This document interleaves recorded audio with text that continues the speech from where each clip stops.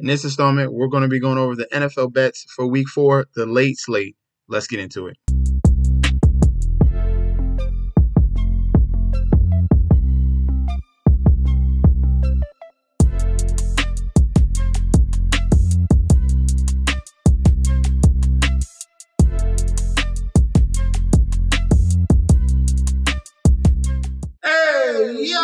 Welcome back to the channel. It's your boy Chef D, and I'm here to give you the winning ingredients for our NFL bet slate for Week 4. This is the late slate here, 4 p.m. and the primetime 8 o'clock game. All will be covered in this video. But before we deep dive into that, don't forget to like, comment, and subscribe to the channel. Make sure you follow me on Instagram and Twitter at MetsNetJetsD. Don't forget about that TikTok at Chef_D91. And don't forget about that Patreon. Right now, we're at the homepage of the YouTube channel, currently at 8.45 thousand subscribers. This is the road to 10K, and we're well on our way because you guys are showing up each and every single day. If you're already subscribed, continue to like and comment so we can grow to a much broader audience here. Everything helps that YouTube algorithm, all right? So definitely continue to show support, and by the next video, let's get that 8.45, let's get it to 8.46. all right? I highly encourage you to hit that subscribe button. All right, now for the Patreon, if you guys did not sign up, you missed out on a very good college football slate on Saturday. If you want to get geared up for Sunday, I'm telling you right now to sign up. But this was the community parlay I gave out here. I gave out 2 of them. All right, one of them didn't hit, one of them did hit. This was the one that did hit. Plus 738. Indiana minus 5.5. Nebraska minus 8.5 to bounce back. Navy minus 2.5, and they destroyed UAB. And then James Madison, who had that big upset last week, followed them right up again against Ball State, and they dominated them in that game. That came through as well.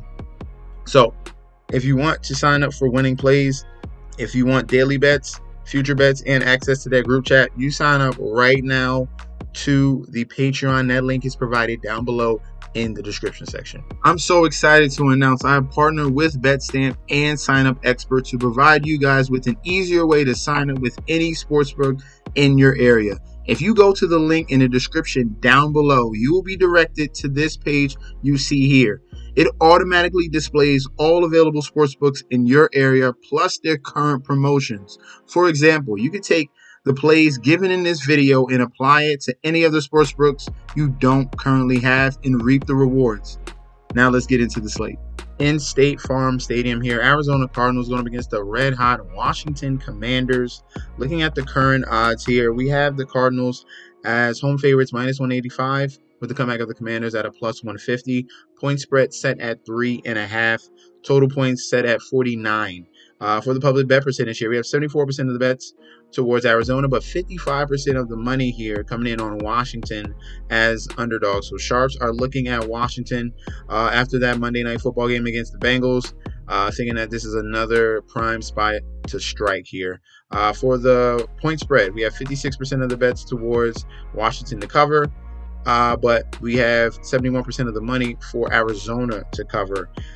For the total points, 90% of the bets and 94% of the money towards the over 49 in this total, which this should be a very explosive game here. But we do have some injuries. Trey McBride, Arizona Cardinals, will be without their very young and exciting tight end and Trey McBride. Elijah Higgins will be taking his spot. Tonga, the lineman, he's going to be out. So those are 2 outs there. Isaiah Adams will be questionable. Wait on news if he's going to be able to play for the Arizona Cardinals and help block for Kyler Murray. Washington Commanders here, no injuries of concern. They did not update the Friday list. So as of right now, I'm not seeing anyone of importance that is going to be out for the Commanders. Austin Eckler. So we have Austin Eckler going to be out for the Commanders. That's going to lean upon Brian Robinson to be the lead back here. And Cleveland Farrell here, who they got from the Raiders, he's going to be out as well as a DN. Jamison Crowder, the journeyman wide receiver, is going to be out as well. So Austin Eckler, they had a nice little 1-2 punch there for the Commanders in the first couple weeks. They're going to be out without Eckler. And it's going to lean all upon Brian Robinson, who has played phenomenal so far this year. All right, so for this particular game, the total, we're gonna hammer that right now. Love the over on the total. No. I don't love the over total. This is what's gonna happen. The Cardinals defense is very, very underrated. I understand the last 3 weeks for the Commanders, they have been super, super efficient here. Not punting the ball, and in every possession they were able to put points on the board. All right, so they've been super efficient with this Cliff Kingsbury offense. The Cardinals are very, very, very familiar with Cliff Kingsbury offense. So that is the huge, huge trump card. Like, no one's looking at this thinking that this is a spot where the Commanders would come in. I can definitely see this Cardinals defense, who definitely stymied the Lions and held them to 20 points and held the Rams to 10 points. Bills were able to put 34 points against them in that game, but they kept that very close and got out to an early lead. But the key point is Cliff Kingsbury, all right? He was just in Arizona. You telling me this defense doesn't know how to defend Cliff Kingsbury's offense? I'm telling you right now, they're going to be in a world of hurt. They sold you so much week after week and they're showing you all the stats to how efficient and good Jaden Daniels is. I can definitely see him have some trouble in this particular game because this is a very, very familiar opponent. They understand Cliff Kingsbury to a T here. So give me the Cardinals on the money line at a -185. I love Kyler against this horrible secondary. So they've been really covering. Jaden Daniels has been covering for the fact that this Commanders defense is a hole in a wall. It's a giant hole in the wall. And Marvin Harrison should have a phenomenal day. James Conner running should have a phenomenal day as well. And Kyler should be going for multiple touchdowns as well. So Cardinals on the money line. We're going Cardinals to cover the spread at -3.5. And we're going with the under 49 total points. I expect the Cardinals to score points, but I do expect the Commanders to struggle to put up points because of this Cardinals defense and the familiarity with Cliff Kingsbury's offense. All right. In Levi Stadium here, we have the San Francisco 49ers 1-2 going up against the New England Patriots 1-2. But looking at the current odds, we have the 49ers as huge home favorites, -550 on the money line, with the comeback of the Patriots at a +400. Point spread set at 10. Total points set at 40.5. Public bet percentage here, 94% of the bets, but 53% of the money on the side of the 49ers. For the point spread, 69% of the bets, 75% of the money towards the 49ers to cover.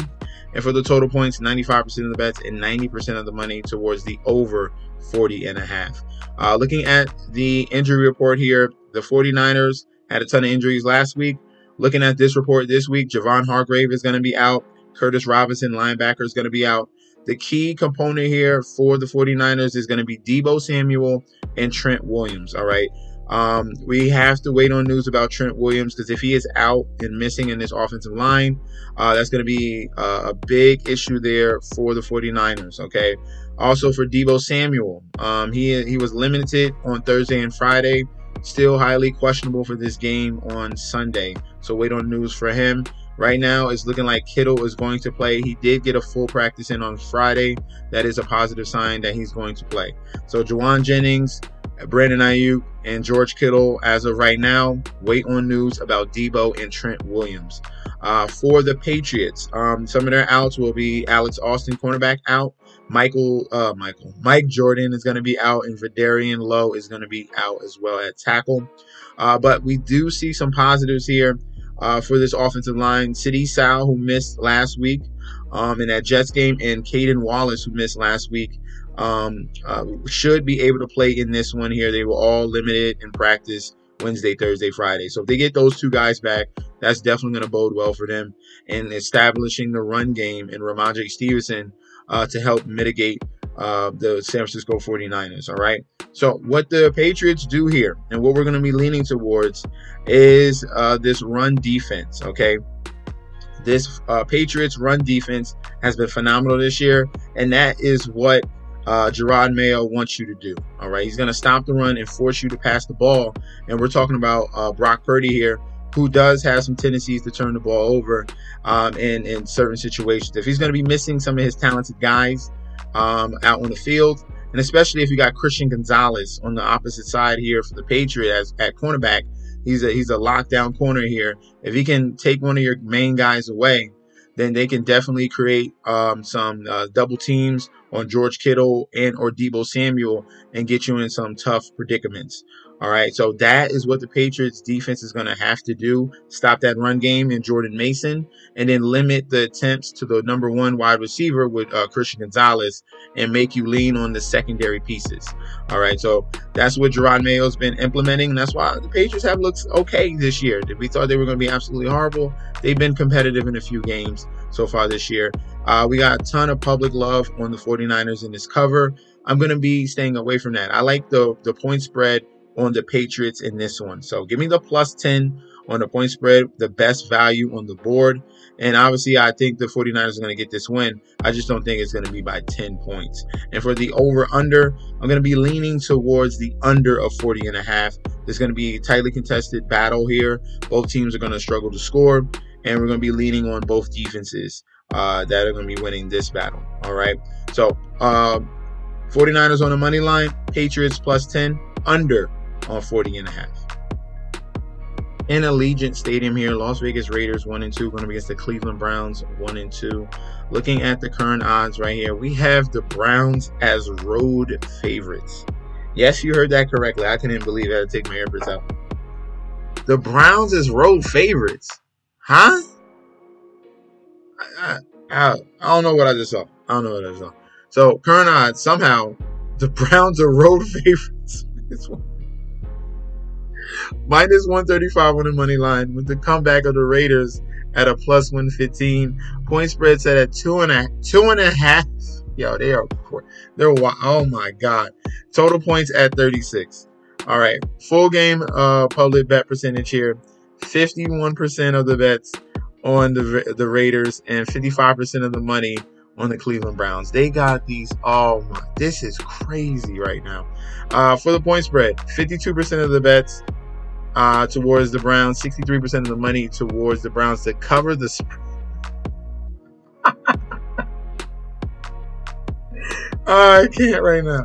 Oh God, total points, 95% of the bets and 80% of the money on the over 36. Okay, looking at this injury report, I'm gonna get to why I'm laughing. Very soon. Injury report here: Max Crosby is going to be out. They're all-pro DN. He's going to be out. That's a loss. Devon Diablo is going to be out. Thayer Munford Jr. is doubtful. The tackle. Michael Mayer, he's a backup tight end. He doesn't really matter. He's out.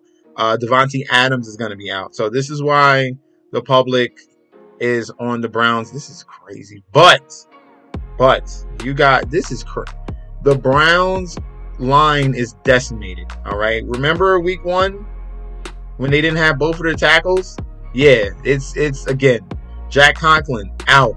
Jedrick Wills out. When you're missing these 2 tackles and you're talking about a quarterback that can barely even function, this doesn't bode well at all. Huge red flags. Jordan Hicks is questionable. Myles Garrett is going to play. David Njoku's out. Pierre Strong is out. And like I said, both tackles for the Cleveland Browns are out. All right. Where in their right mind do the Browns even deserve to be road favorites? I don't care what team it's against. The Raiders at least played hard. Yes, I get Max Crosby is going to be out this game, but they still got Tyree Wilson and Christian Wilkinson on that D-line that can cause havoc. All right. This Raiders defense is underrated. They were embarrassed last week, and we saw Antonio Pierce come out and really put fire to the feet of his players here and held them accountable. Embarrassing performance against Carolina. He already came out and badgered his whole entire team here. Almost threatened to start Aiden O'Connell, at quarterback. But this week, they're still going with Gardner Minshew here. I'm expecting a very inspired team here for the Las Vegas Raiders at home in Las Vegas. There's so much wrong here. We're going to fade the public and fade the Browns. Why are we going with the Browns and Deshaun Watson and no tackles? Oh, we're fading the Browns here fully. This is going to be a complete sweep. All right, Raiders on the money line. If you're afraid of the money line, take the point spread at +2.5. If you can find the 3, go ahead and get it. We're going to be all over the Raiders here. Money line, point spread, and for the total, we're going to go with the under on the 36 on the total. I expect the Browns offense to struggle mightily here in this spot. We're talking about missing all pro tackles here in Jedrick Wills and Jack Conklin. He has no one on the left and right side. We saw what happened earlier in week 1 to the Browns when he did not have his tackles. It was a major issue against the Dallas Cowboys that we saw. So Raiders money line, Raiders +2.5, under on the 36. Don't fall for this trap, man. In SoFi Stadium here, LA Chargers 2-1, going to be against the Kansas City Chiefs 3-0. For the Chiefs, they are road favorites here. This is a team that deserves to be road favorites. -350 on the money line with the comeback of the Chargers at a +275. Point spread set at 7. Total points at 41.5. Public bet percentage here, 93% of the bets, 77% of the money, all over the Chiefs. For the point spread, it's a little more in the middle here, 63% of the bets and 55% of the money towards the Chiefs to cover that 7. And for the total points here, we have 93% of the bets, 86% of the money towards the over 41.5. All right. For the injury report here for the Kansas City Chiefs, we'll start with them. Only one injury, DN Michael Dana. He's going to be out of this game. Everyone else is healthy and fine for the Kansas City Chiefs. I cannot say the same for the LA Chargers. They are dealing with some major losses. Joe Alt, their rookie outstanding tackle, who's played phenomenal so far this year, a DNP on all 3 days of practice, and he's highly questionable. He's most likely not going to play. When you see 3 DNPs in a row, that does not bode well. Joey Bosa is going to be out, their best pass rusher. Junior Colson is going to be out. Darius Davis is questionable. Christian Fulton is questionable. Justin Herbert is highly questionable with that ankle injury.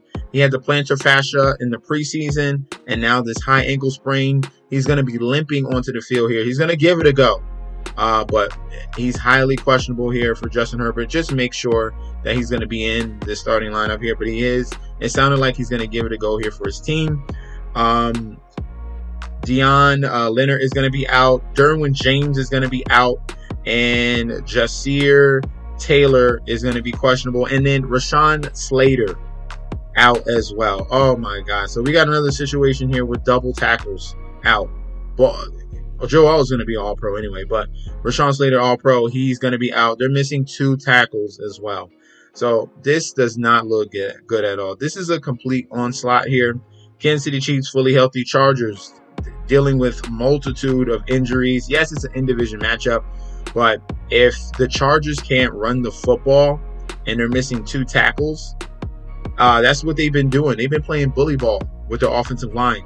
And you're missing 2 key cogs there. That does not bode well. This is going to be a complete sweep. Give me the Chiefs on the money line. Chiefs to cover the 7. And I'm going to slightly lean towards the over 41.5, just because the Chargers are going to be forced to keep up pace with the Chiefs. And I think the over goes over 41.5. In M&T Bank Stadium here, we have the Baltimore Ravens going up against the Buffalo Bills here. Ravens 1-2, Buffalo Bills 3-0 after that, butt kicking of the Jacksonville Jaguars. And then Baltimore finally getting a win against the Dallas Cowboys, dominating them in the trenches here. So this is a very highly anticipated matchup. Very good game here between the Ravens and Bills. Both of these teams coming off very good wins.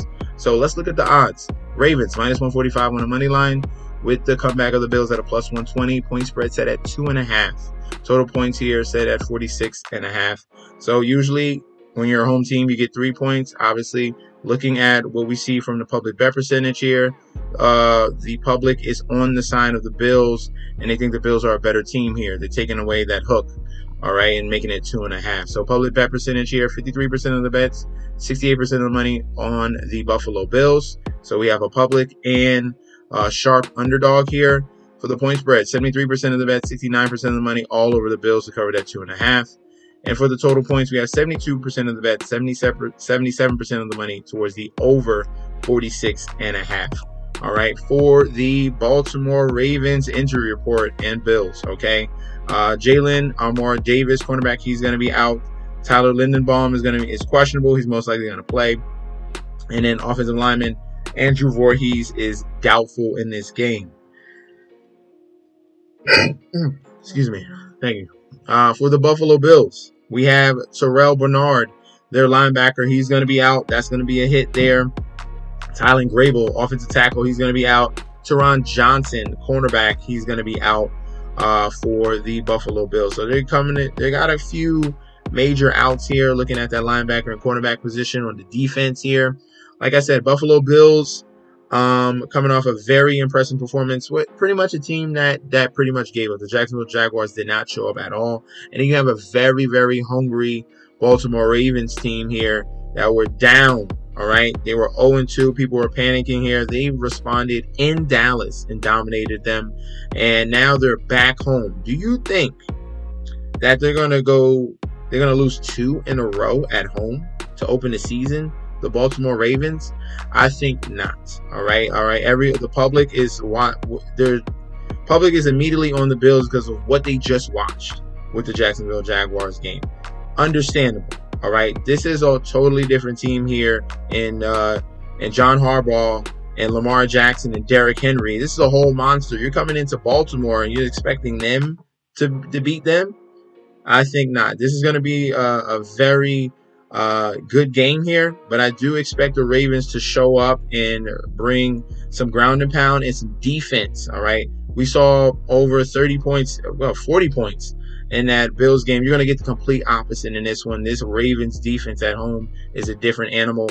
Give me a complete sweep here for the Ravens. We're fading the public. I can see this right now. We're going to fade the public here, avoiding the Bills. Give me the Ravens on the money line. Give me the point spread at -2.5.